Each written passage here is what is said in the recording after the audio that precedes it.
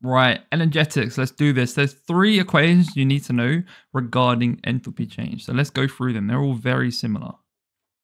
Enthalpy change, enthalpy change, enthalpy change. Okay. So the first one is going to be when you're given data regarding something called enthalpy of formation. So if we look at the equation here, all of these enthalpy changes that I'm referring to is actually our enthalpy change of reaction. Okay, but I'm just going to give it the symbol enthalpy change because that's how you're going to be writing it in your exam for the most part. Okay, this is going to be the sum of our enthalpy change of formation, and this is going to be our products specifically as the first portion of the formula, minus sum of enthalpy change formation, exactly the same thing, but it's going to be for our reactants this time. Okay, very easy equation. I'm going to give you the symbols for this because it's going to be like the shorthand version. So you can chuck it on the page in your exam. You can remember it like this to make things a bit faster for you.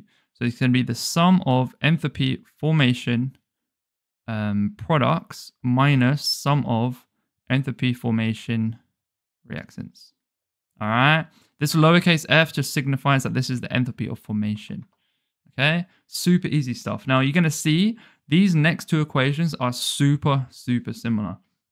Okay, the next one is going to be when you're given data regarding combustion. So not formation, combustion. And you're going to see how similar this is. Okay, enthalpy change of combustion.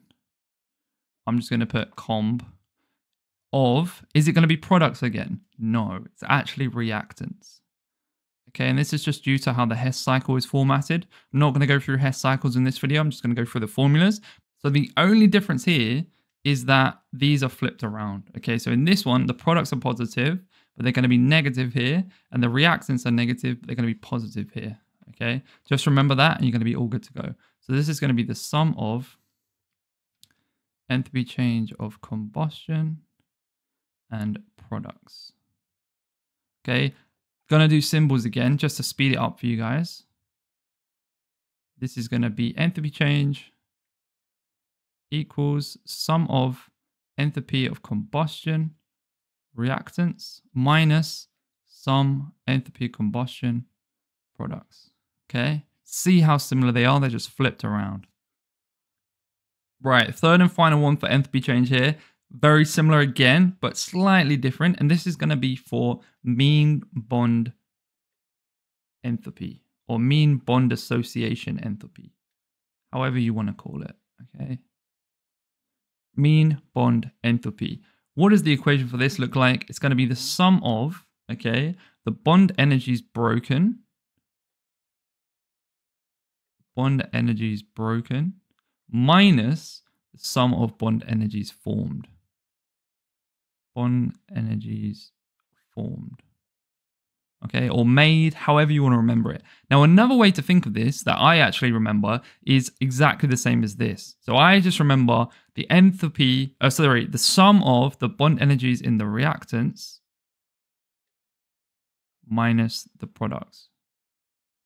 Okay, and that's because the bond energies are broken within the reactants and then formed within the products. Okay, now very important caveat here, for this reaction to be able to be used, all substances must be gases that you incorporate into this expression.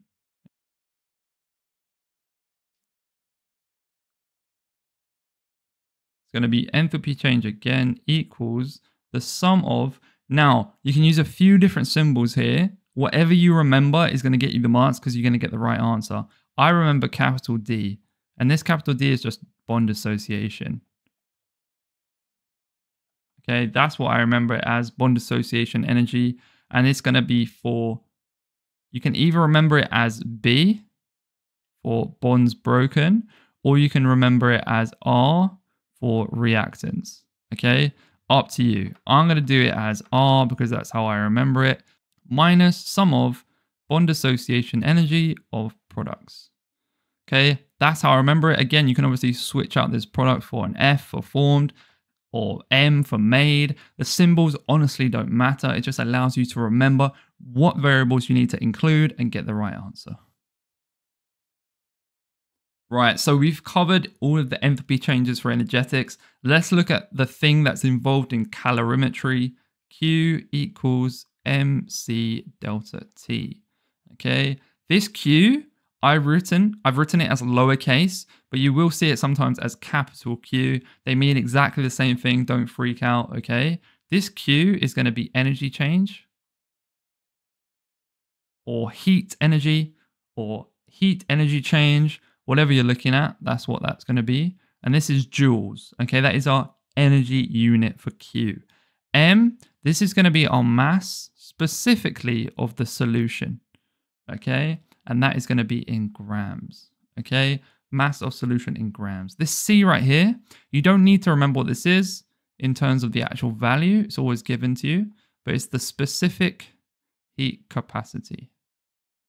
Okay, and this is the specific heat capacity of water, and the unit for that is joules per gram per Kelvin. Okay, capital T, or delta T, I should say, this right here, this is change in temperature. Okay, and that is going to be in Kelvin.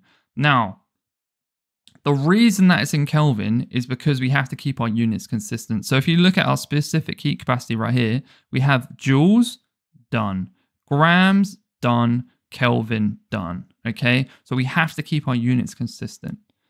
Now, when we're talking about temperature change, right? Let's say we have degrees Celsius and we have Kelvin. To go from one to the other, you just do 273 plus 273, right? Do not make the mistake of thinking that you need to convert the temperature change. I've seen this time and time again with my students, right? What you need to think, let's say we have degrees Celsius. Let's do degrees Celsius first, right?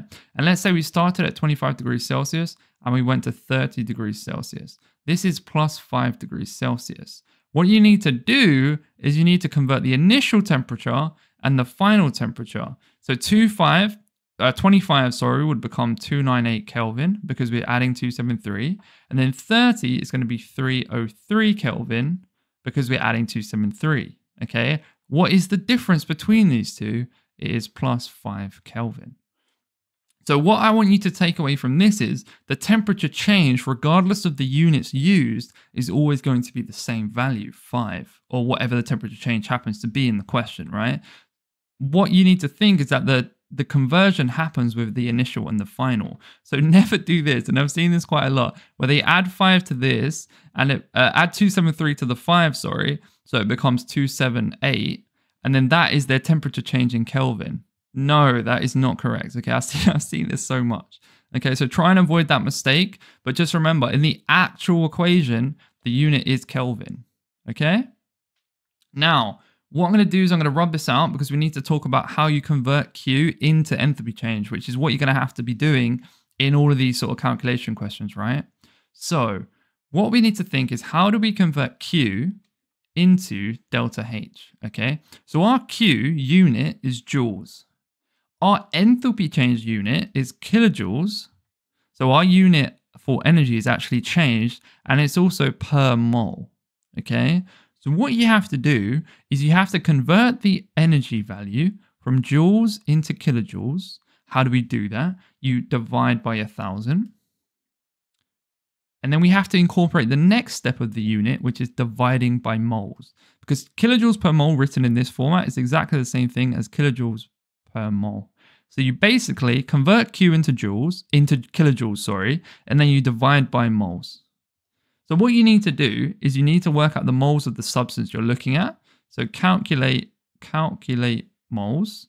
So what is that? And then what you can do is you can either do the conversion first or you can do it last. So what you can do is you can do Q divided by 1,000 divided by moles, or you can do Q divided by moles, find out what that is, and then divide it by 1,000. Divided by 1,000, exactly the same thing as 10 times 10 to minus 3, okay? Either way you do it is completely fine, but you need your final answer to be in kilojoules per mole. So you need to convert the energy unit and divide by moles. Pretty simple stuff when you understand the units like that.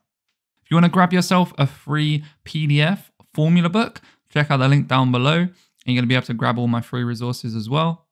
If you're struggling with chem and you need that little bit of extra help to boost your grade as quickly as possible, check out my tuition offers. But regardless, this video should help you and put you in a good place to solve all the calculations you need to.